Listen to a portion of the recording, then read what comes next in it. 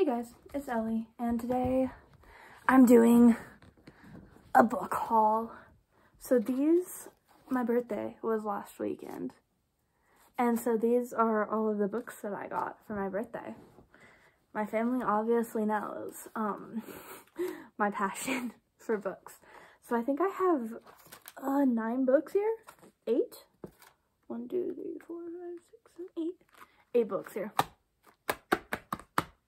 Yep. So, let's get into this before I lose my mind. So, I have a bunch of books here. These 2 I've already started. So we'll go through these ones first. Those are like the thickest ones on the pile. This one down so much. Holy crap. Okay, so this one is called What Once Was Mine by Luke Braswell. And this is the newest book in the Twisted Tales series, which is amazing. One of my favorite series. I got a few other books from that series as well. But, so this one, they have, a tagline. And if you don't know what they are, the Twisted Tales books, they're, pretty much twisted fairy tales. So, trying to think. One of them that I have is Peter Pan. And it's, what if the first time Wendy went to Neverland was with Captain Hook?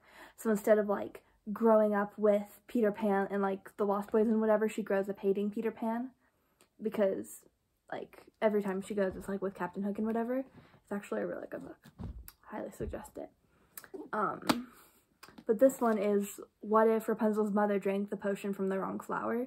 So I'm only 50, 60 pages in. I started a few days ago. But instead of her hair having a healing power, every time someone touches it, it actually hurts them and kills them. And so instead of being kidnapped from her family when she was a child, her family sent her away to protect their kingdom. And so it's actually a really fun twist, and she's still the fun character, but at the same time she's grown fearing her power instead of oh, kind of thing. So that's really good. I got a lot of fairy tale retellings, so get ready for that. This one I got from my mom. I'm going to tell you who I got all of these from, because that's always fun. So I got this one from my parents, and they knew I really like. I really like these books, but we're going to do some cover detailing as well. So, she has but her hair is also silver instead of gold, and then you have, the blue lantern, because it's, the moondrop flower instead of the sundrop flower, and, the back is really pretty, and it has, the tagline and the hills.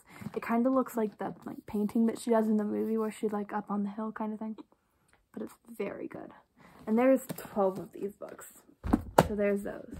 And I'm yay into it. Not that far. 60 pages. This one is A Curse So Dark and Lonely by that author. I don't want to butcher her last name. Kemmerer? Bridget Kemmerer, I think. I'm pretty sure. So that's where we're gonna go. So A Curse So Dark and Lonely is it's another fairy tale retelling. But it's, I'm gonna put these over here. It's more of because it's Beauty and the Beast. Backtrack over here. So it's Beauty and the Beast, and it's more futuristic. These ones, it's the same time frame, but with a different twist to the story. This one, it's more of 21st century. And they're dealing with 21st century problems, but it switches between this fairy tale kingdom and DC, Washington, DC. So the main girl, Harper, I don't even know how to explain it. Okay, backtrack. So the prince, Ren, he has been cursed to relive his 18th, the season of his 18th birthday forever. But at the end of his 18th season, or of the season, he becomes a monster, hence the Beauty and the Beast thing and whatever. So he's so in that time period of the 300 seasons that he's had to live through just over and over, he can't die. If he dies, the season starts over. But the only way he can break the curse is to find a girl to fall in love with him. Beauty and the Beast kind of thing. So you jump to the 21st century, where Harper is waiting for her brother to get out of this he works for a mob boss, whatever kind of thing. Long story short. and she sees this girl being kidnapped and like raped and whatever, and so she's like, oh no, and so she like attacks the guy who's like kidnapping her, and he takes her to this, like, ends up kidnapping her instead of the other girl, and she ends up in this kingdom. It's called Emberfall. Yes? I'm pretty sure. Yeah, Emberfall. And she is the one that the prince has to fall in love with, but it's the prince's last season. So if he doesn't find a girl to love him within the season, then he has to stay a monster forever. So it's honestly, I'm almost done with it. I have like 170 pages left. It's really good. Highly suggest it. My favorite character is the guard. He's very, very cute, and I just love him. It's a trilogy, which I don't know how I feel about that, just because of the content of the story. Like, I don't, personally, I kind of want the conflict to be resolved after the first book, but, you know, it's okay. So, yeah. You got this one, and I got this one from my best friend, because she knows. It's a romance, too, obviously. She knows I'm a sucker for romance. So there's that. Next one. Another Twisted Tales book. This is Unbirthday by Liz Braswell. And this one, it's based more after the events of Alice in Wonderland. And it's like, what if when Alice came back, Wonderland was in peril and she was far too late? So I haven't started this one, but I read an audiobook, like the first 10 chapters, while I was dog sitting a few months ago. So, it's more of like, after she has left, the Queen of Hearts has like taken over all of Wonderland and like trapped all of her friends, and she's the only one who can save it, kind of thing. Is like the general idea, like, if that makes sense. I'm sorry, the next ones aren't gonna be as detailed just because I haven't read them. So, I do this a lot. Awkward hand motions. So it's like, she's like 18 instead of like 7, which is kind of nice. But when Alice develops her latest photographs of her neighbors, strangely familiar faces that appear instead. The Queen of Hearts, the Mad Hatter, even the Caterpillar, there's something quite off about them, even for Wonderland's creatures. In her self-portrait, Alice finds the most disturbing image of all, an imprisoned and injured dark-haired girl begging for Alice's help. So she like goes to Wonderland to like save them, and finds that Wonderland has fallen into like this communistic chaos. It's actually like really, really good. I'm really excited about this one. This one is one of the biggest ones out of the entire series. Let's see how many pages it is. 500. So this one I think is only 300-ish, maybe 400. Yeah, this one's like 487. This one's like 515. So, on the larger side, I think it's one of the biggest out of the 12. But, we're gonna appreciate the cover art for a hot minute. Look at that. Like, the little, like, Cheshire Cat smile and all of the teacups and the, like, Queen of Hearts with, like, the rabbit hole behind her. And it's so pretty. Like, the rose bushes, and they're dripping with paint. Okay. Next book. The next part is going to be, even though I have like an amount more, 5, they're going to be a bit shorter descriptions, just because obviously I don't know as much what they're about. So, Conceal Don't Feel. This one's by Jen, this one's a Twisted Tale book, but Jen Kalanita. I hope that's how you pronounce it. Please tell me if that's right. So, like, the tagline is, like, what if Anna and Elsa never knew each other? So, there were, like, sisters separated at birth, kind of thing. Following the unexpected death of her parents, Elsa is forced to answer those questions sooner than she'd hoped, becoming the sole ruler of her kingdom and growing lonelier than ever. But when a mysterious power begins to reveal themselves, Elsa starts to remember fragments of her childhood that seem to have been erased. Fragments that include a familiar-looking girl. Yeah. So, like, they were, like, separated at birth to protect Anna from Elsa's, like, powers and whatever. Like, that kind of thing. But cover art, again, is so pretty. So pretty. The back isn't as detailed. It just has, like, the tree line on it. I really wish they would have put, like, the castle, like, up here with this instead of, like, down here. But, you know, I'm not the cover design here, so, you know. But it's a very pretty book. I'm very excited about this one. This one, my sister got me. This one's only 300 pages. Which is shocking, but I look, like, at the length. It's, like, tiny. Compared to, like, the 300-page book I just finished. It's, like, watch out. It's more of, like, the thickness of the pages, I think. But, like, you don't notice thickness of pages until you have a 300-page book that looks like this and a 300-page book that looks like that. And you're like, holy mackerel. But anyways, that book. Next. I think that's all the Twisted Tales books. Sadly.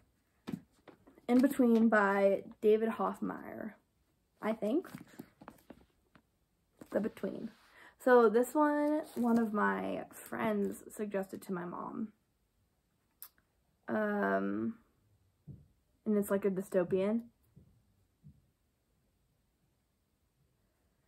I'm trying to, like, get a good idea. It's like a dystopian fantasy kind of thing. 17-year-old Anna Moon is having a rough week. It starts with a fight after school, then suspension, followed by mandatory psych visits. Still, she hopes therapy will help her with another problem, the disturbing feeling that someone or something is following her. Then, after a shocking train crash, life goes from bad to bizarre. In the space of mere seconds, Anna's best friend is gone, taken right in front of her eyes by a terrifying beast. Seeking answers, Anna joins forces with the mysterious Malik and his convert clan to find her friend, but there's a larger war underway, and they hope to make it home. Anna and her friends must gather the strength to fight or face the collapse of the universe as they know it. So it's like a dystopian. I am gonna guess. But, like, look at, like, this little thing at the bottom. It's so pretty. Like, oh, I'm excited about this one. But, anyways. This one, Bridge to Haven by Francine Rivers, is a book that I got from my neighbors. It's her favorite author, which is funny because the character in this book has the same name as her. Her name is Lena. But to those who matter in Hollywood, Lena Scott is the hottest rising star to hit the silver screen since Marilyn Monroe. Few know her real name is Abra. Even fewer know the price she had to pay to feel like somebody. To Pastor Ezekiel Freeman, Abra has always been the little girl who stole his heart the night he found her, a wailing newborn under a bridge of the outskirts of Haven. Zeke and his son, Joshua, Abra's closest friends, watch her grow into an exotic beauty. But Zeke knows the circumstances surrounding Abra's birth have etched scars deep in her heart. Scars that leave her vulnerable to too fast-talking charmer who lures her to Tinseltown. Hollywood feels like a million miles from Haven, and naive Abra quickly learns what's expected of the ambitious girl with stars in her eyes. So, if you don't know me, I'm pretty obsessed with anything Hollywood related. Also, the girl on the cover looks like Anna Joy Taylor, and it makes me so happy. Because I kind of want to look like Anna Joy Taylor. Yes. Well, because Anna Joy Taylor was in a show with Thomas Sangster. So I want to be Anna Joy Taylor. But anyways, so there's that one. This one is a bit, like, it looks bigger in a general idea. And the pages are longer. It's like 460. So it's like an even. It's pretty good length. But the pages are so freaking long. This author has, like, a really tiny font. Actually, I'm reading one of her books right now. And this one's, like, a hefty. I'm only, like, 4 chapters and I've been reading it for, like, 3 months. So, you know. But this one looks good. That one isn't as good, but it's okay. It's not mine. But anyway, I'm excited about that one. Then, the 2 books I bought myself for my birthday because Yo Girl has an obsession. I also almost ordered myself like 4 other books because the website or order books from usually was having like a really good sale, but then I forgot to order them and then the sale ended, so I didn't end up doing that, but it's okay. Christmas is coming up, you guys. Guys, Christmas is on like 39 days. I'm so freaking excited. Okay, so this is the book I got for myself. I've read both of these, disclaimer. So these will be a little bit more detailed. Where We Used to Roam by Jen Bishop. Oh my gosh, you guys. If you take anything off of this list that you should read, it's this book. Please, please, please, please, please. So it's not so much a coming of age story, although it's written like a coming of age, because it's like a young adult. So you're a young adult, you've already come of age. But this book is about a girl who goes to Wyoming for the summer after her brother has a severe opioid overdose. Yeah. And has to go into rehab, and so her parents send her to Wyoming to stay with her mom's best friend, and she makes friends, and it's good. Does that make sense? But she's also in like middle school, so hence the coming of age. But like she's having friend drama, and she like meets this one guy in like Wyoming who's like really attractive, but he's also gay. So, you know, all the stuff. So, but like look at the cover, you guys. Like, oh, it's so pretty. And I like the mountains. That sounds really boring now that I'm just explaining it, but it's so good. If you don't read anything else off of this video, I mean, I haven't read any of those, obviously, but read this book. Please, please, please. It's so good. Okay, there's that. 5 minutes of just me explaining how good it is. This book is me in a nutshell. Kind of a Big Deal by Shannon Hale. Failed Broadway star moves to Montana. Yeah, Montana. To babysit with the people she babysits for. Finds a pair of reading glasses, and every time she reads a book with them, she gets transported into the story. But everyone that she sees in the story looks like people she loves. So, like, usually the love interest looks like her boyfriend. Like, that kind of thing.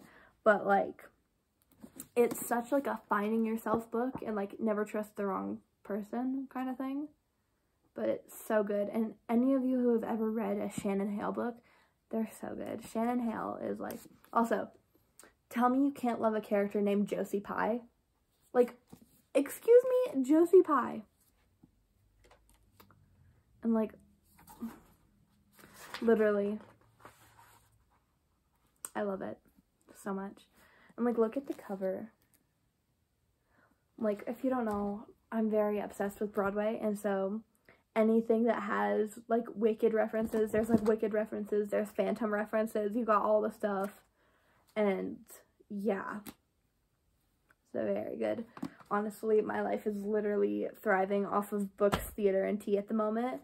I'm fine, okay? But this book is also really good. But if you take anything off this list, go read this book. It's amazing. But we're not on that at the moment. Ellie. I talk with my hands a lot because I know I'm like fluent in sign language. Fluent-ish. I'm mostly fluent in sign language. So I just talk a lot like with my hands. Because it's been like ingrained in my mind. If that makes sense. But that's off subject. So, this book is really good. I don't know. You have to just, like, explain it. You have to read it to, like, really figure out, like, how to describe it. But it's really good. So, anyway, that's all. That's my book haul that I did not buy. I have an obsession. But anyways, thank you guys for watching. Make sure to like, comment, subscribe. Actually, don't make sure. I don't care if you like it or not. I'm doing this for me. So, love you guys. Bye.